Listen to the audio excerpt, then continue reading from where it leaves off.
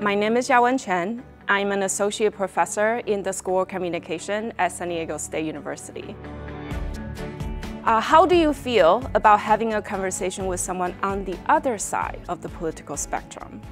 Do those conversations make you anxious? Talking with someone on the other side of the political spectrum is an example of intercultural communication, and these potentially challenging or difficult moments of conversing across difference is what I study as an intercultural communication scholar.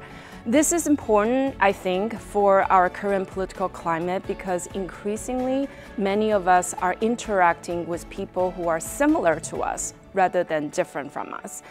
By figuring out how do we honoring marginalized, silenced voices while privileging clarity and consensus, we can create a more open, just, and compassionate world that works for everyone.